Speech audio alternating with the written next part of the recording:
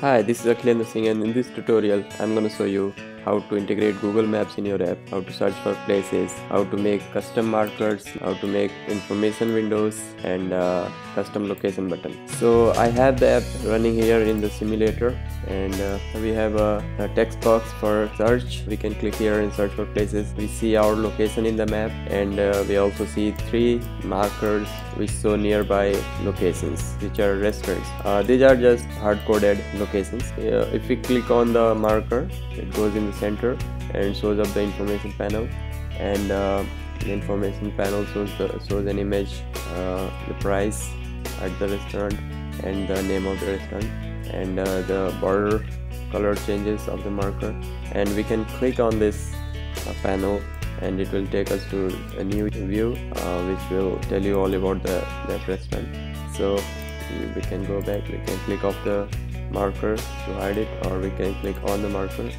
And if we click on this text box, it shows the search panel, and it shows a marker of your place with the title and address, and it shows 3 nearby restaurants. So let's see how we can create this. Let's go ahead and create a new project in Xcode.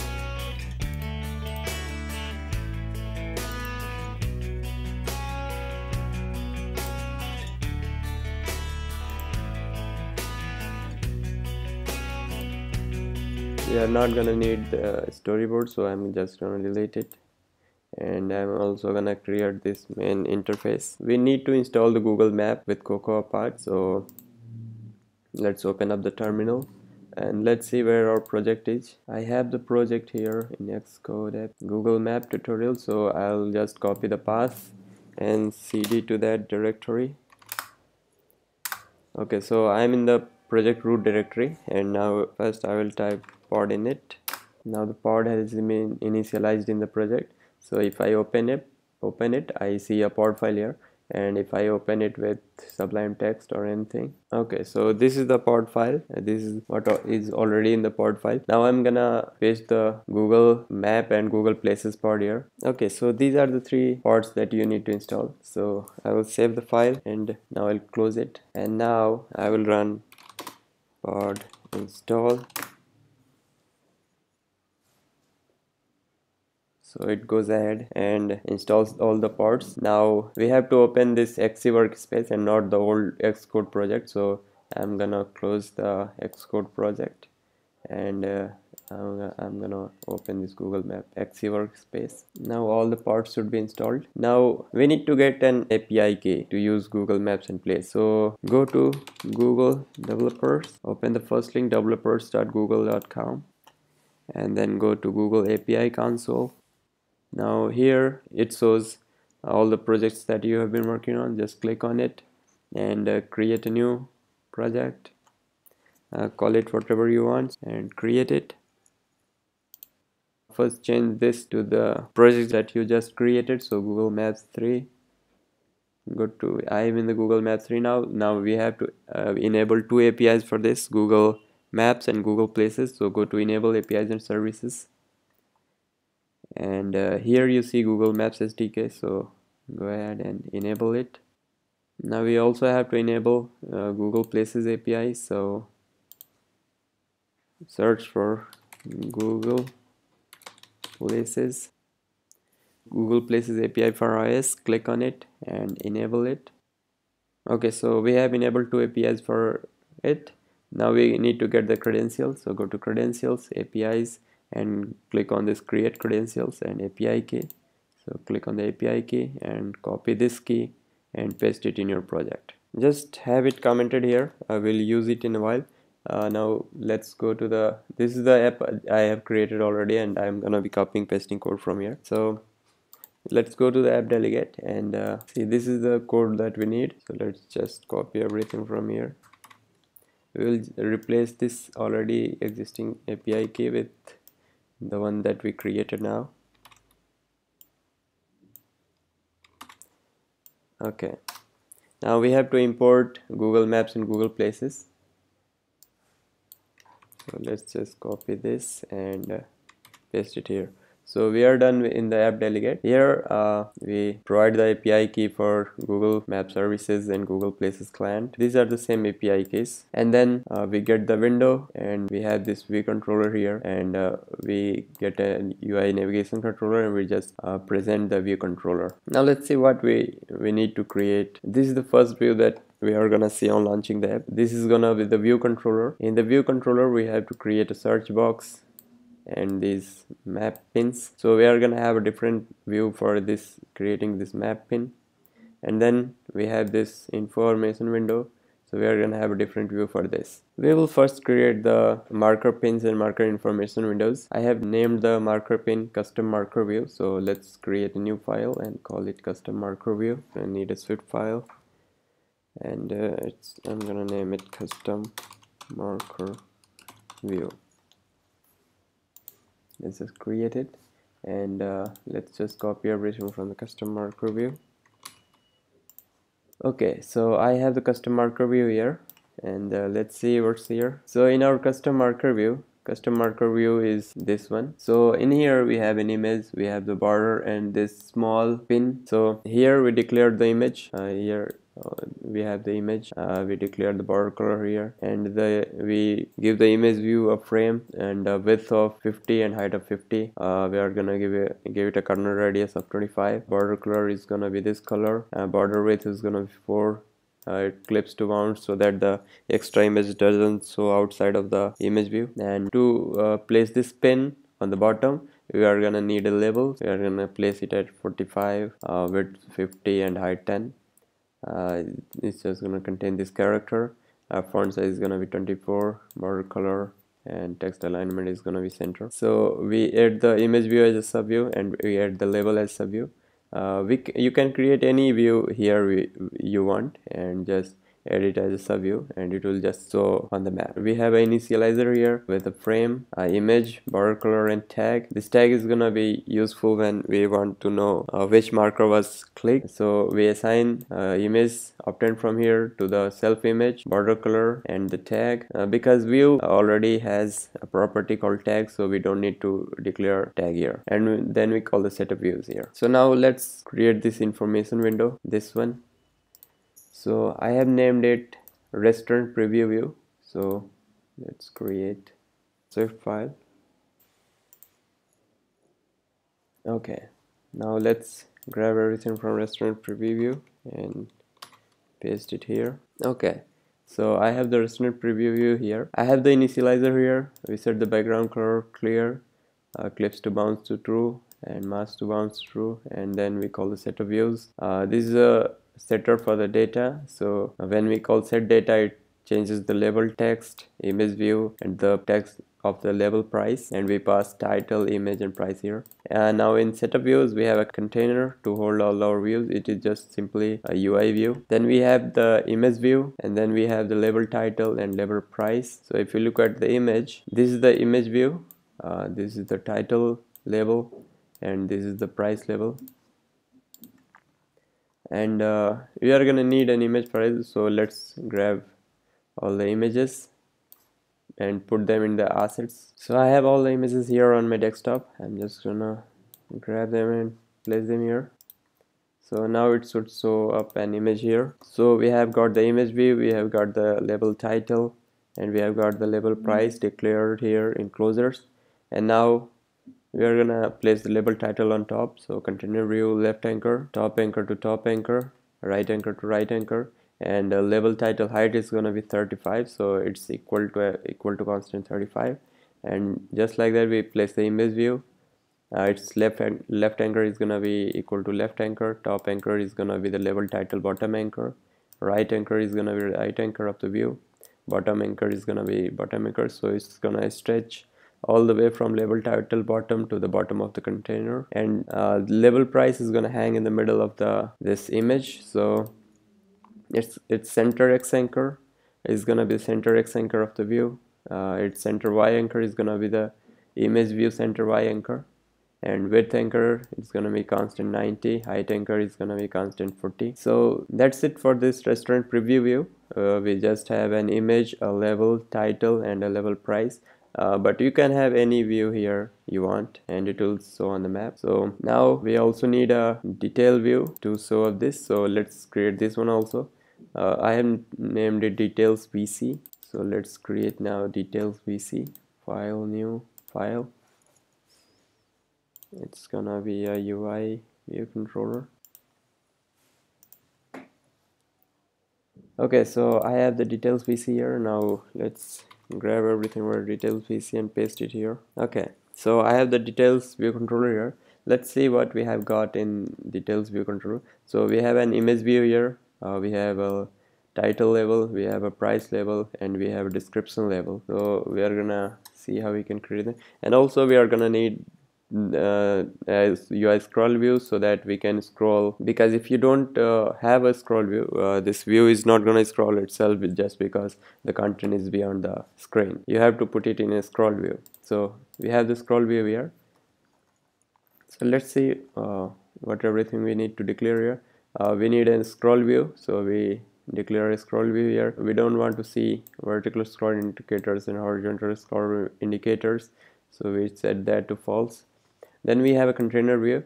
Whenever you have a scroll view, you have to have a container view, otherwise scrolling doesn't work. I don't know why is that. This container view is gonna take up the whole of the my scroll view, and anything that you have to put in the scroll view, you have to put it as a sub view of this container view, and then the scroll view is gonna work. So I have the image view here. We assign an image to it.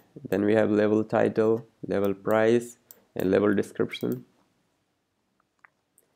And then here my scroll view, we add the my scroll view as a sub view. My scroll view stretches all the way from top to bottom and left to right, so you assign the top anchor to top anchor, left to left, right to right anchor, bottom to bottom anchor, and we set the content size height to 800. This is the estimated content size for your contents. If the content size is less than the screen size, then it's not gonna scroll. If your content height is more than the screen height, then you need to set this content size. Then we get the container view and edit it as a sub view to the my scroll view, and container view is placed in the center. It stretches top anchor to top anchor, width anchor is width anchor, bottom anchor to bottom anchor, so it takes up the whole my scroll view. Now we add the image view as a sub view to the container view, and image view left anchor is left anchor, top to top, right to right, and height is constant to 200, and we set the image to the past data image. So we have the past data tuple here, and it can be set from another view. So any data that is set here will show up in this view. In this tuple we have title, image, price. We have a tuple here so that we can access it like past data dot title, past data dot image, past data dot price. So here we have past data dot image, and then we have the label title. Label title height is gonna be 50, and we set the text of it to the past data dot title. Then we have the label price, which is placed below the label title. Its height is gonna be 40, and we set its text to past data dot price. Then we have the label description. It's placed below the label price, and we set the text, some random text here. And then we set label description as size to fit, so that it adjusts its height to the contents. And size to fit requires that the label description number of lines is also set to 0. If you have not set this number of lines to 0, then this size to fit is not gonna work. And also you have to have auto layout constraints on the label description. If you have fixed width height for the label description, then also it's not gonna work. So now we have all the views we need, so let's go back to view controller and grab everything and paste here. Okay, so in this view we import Google Maps, Google Places, and here I have a structure for my place, because place structure provided by Google Places has a lot of information that we don't need. So we are going to extract the information that we need in this my place structure. So we are going to need a name, latitude, longitude. So we are going to extract that from the place. Now in the view controller, it must conform to the CL location manager delegate, GMS map view delegate, autocomplete view controller delegate, and text field delegate. Here we have a marker for current location. We have location manager. We have a chosen place, which is set to my place, that the structure we have declared here. We have declared this chosen place just in case we need to pass around this place to another view. Now we have custom marker width and height. So this is gonna be the marker width and height of this marker. And then for the data in the information window, we have declared an array of tuples. So preview demo data is title.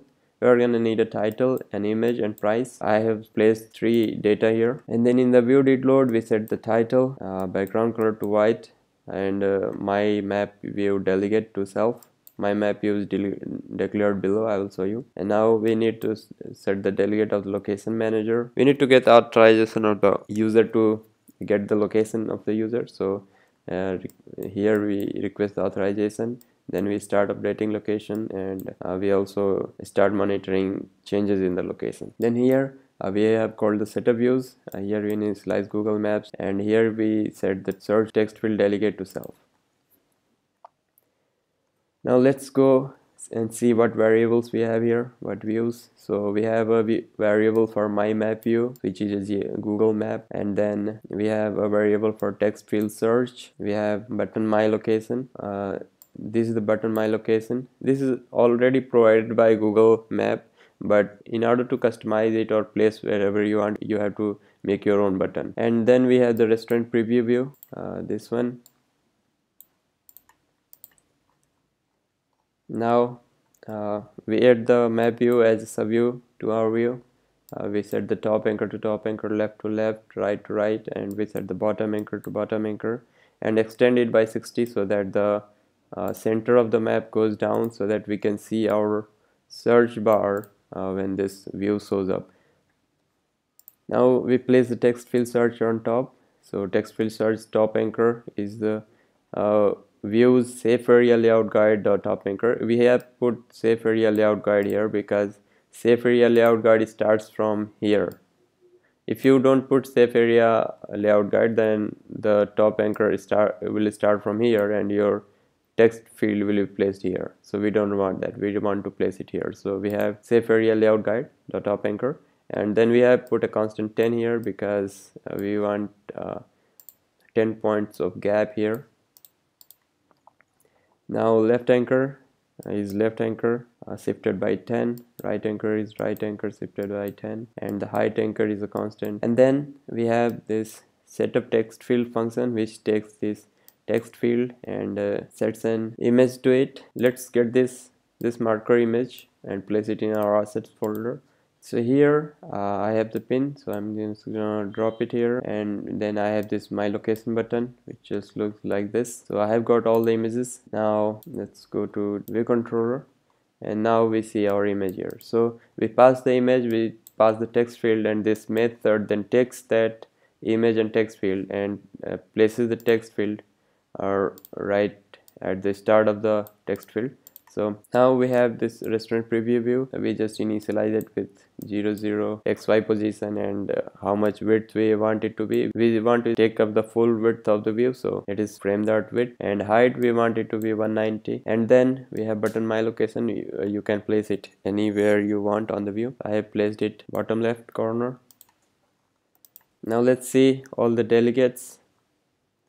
So from the top we have text field delegate. When this text field is clicked, we want it to take us to the search location screen. So we have GMS autocomplete controller. The Google map already provides this autocomplete view controller, so we can use that. We delegate it to self.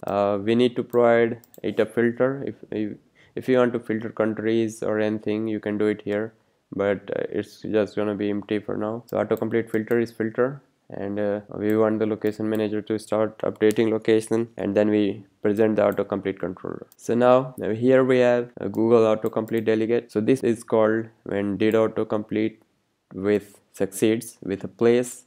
So you search for a place, we click on some place, and then that's when this method is called. So we get the latitude and longitude of the place.coordinate.latitude and longitude. We then show party markers around that area which the user searched for. Then we get a camera, and we set its latitude longitude to the one we got from here. We set the zoom level to 17, and then we set our map views camera to this camera. And then we also fill in the text field search text with the formatted address of the place, and then we assign this chosen place that we have declared here on the top with my place. Name is going to be placed at formatted address, latitude and longitude, and then we create a marker. We position it at the longitude we got from here. We set the title as the place name. We set the snippet of the marker as place formatted address, and then we add it to the my map view. Now we dismiss the search location view. Now the autocomplete can also fail for some reasons, so yeah, that is handled here. Did fail autocomplete with error, and if the user clicks the cancel button, this method is called. Now this is the function init Google Maps that we need to call to initialize Google Maps. Here we call it in view did load. So it just takes camera, we provide it some latitude and longitude random values, and then we place a camera on the map. We set the delegate of the map to self, and we set the my location enable to true so that it shows our location. And then we have CL location manager delegates here. So if it fails to get our location, then this method is called did fail with error. Otherwise, if it gets our location, then did update locations is called. We set the location manager delegate to nil because we don't want it to repeatedly search for our current location. And then we start updating location. This is an array of locations, so we get last location of locations, we get the latitude, we get the longitude of this location, and then we set up a camera. Then we set the my map view to animate to that camera. Then we place the party markers at that latitude longitude. Whenever we get the current location of the user, we show 3 restaurant markers there, and this method is called when a marker is tapped. So when you tap a marker, we have set this custom marker view, so this is the view that shows up. So we get that marker icon view as a custom marker view so that we can customize it, and if it's not our custom marker view, then it returns so that we don't get any crashes. And then we get the image of the marker view because we have set an image. We then again make a custom marker with custom marker view frame. Width is gonna be custom marker width, custom marker height that we declare here on the top. Image, we are going to provide the same image, we are not going to change the image, so border color is going to be white. When you tap a pin, it's going to change its border color to white so that we know it has been tapped. And we set the tag at the same tag of the custom marker view. So the only thing we need to change here is the border color, and then we again set the marker icon view to the custom marker with the changed border color, then we return false. Now here we have Google Map delegates. So marker info contents, actually this is also the Google Map delegate, so let's cut it from here and paste it here. So this is called when a marker is tabbed. When a marker is tabbed, what view to show is called from here. So marker info contents refers to this view. So what view to show there, you return here. So we get our custom marker view here. We get the data that we need to provide to that custom marker view. So preview data demo custom marker view dot tag. So we need to get this custom marker view to get the tag so that we can determine which data to show in the restaurant preview view. So we get the data, appropriate data from the preview demo data from the tag, and then we get the restaurant preview view, and we call the set data because we have a set data method. Let's go to restaurant preview view, and as you see, we have a set data method here. So this sets the title, image and price appropriately, and then we return this view. Now did tap info window off. This method is called when the information window is clicked. So this view is when this view is clicked, this did tap info window off method is called. So we get our custom marker view, we get its tag, and we call the method restaurant tabbed with the tag that we got from here. So let's see restaurant tabbed method. So here we have restaurant tabbed, and it takes the details.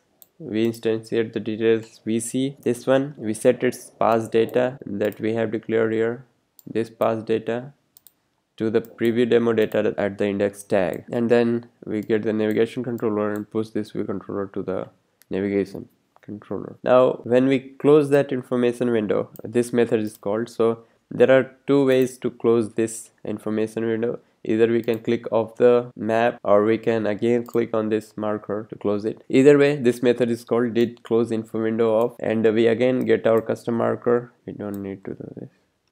So we again create a custom marker view with XY position 0 0, custom marker width, custom marker height. We set the image we got from here. We set its border color to dark gray, and then set the tag we got from here from the custom marker view.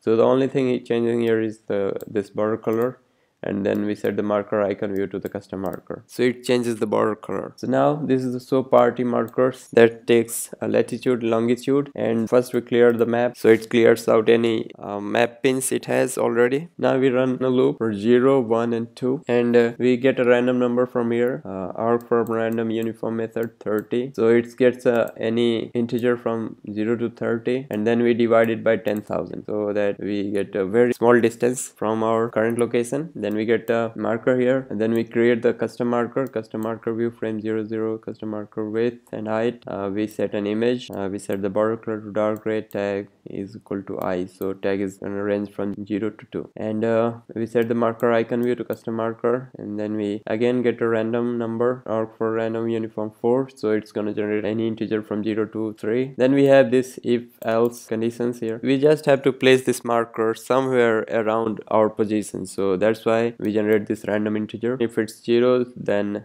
we add this random number to latitude, subtract this random number from the longitude. Otherwise, if it's 1, we also place it somewhere near. We perform different operations and we position it randomly, and then we place the marker on our map. So that places 3 markers on our map at random locations around the latitude and longitude provided here. And since we have made our custom my location button, this one, so we need a method for that, which is called when that button is clicked. So button my location, here we add the target, and it calls the button my location action. So button my location action is declared here. So we get the location from my map view.my location, and we check to see if the location is not nil, and if it's not nil, we animate to that location. Okay, so I think we have covered everything. We also need to provide in the plist, when the location manager asks for the permission to access their location, it shows a description there, and we have to provide what description. Why do we need to access their locations? Let's get that from here.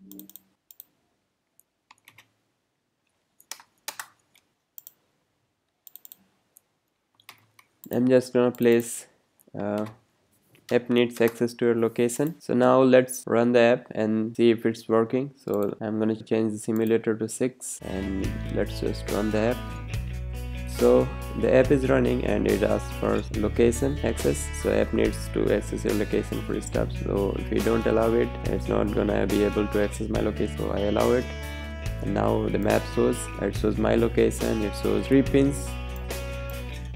Which show 3 restaurants near me. So if I click any of them, the border changes to white and this information window shows up. And if you click on the information window, it takes to the description of the restaurant.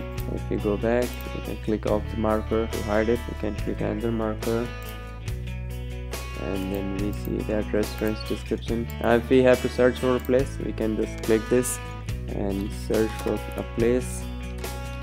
Let's see, Los Angeles, and this is the marker that it places to show your location, Los Angeles. You search for this place, and it also places 3 markers near you to show 3 restaurants, and you can click any of that.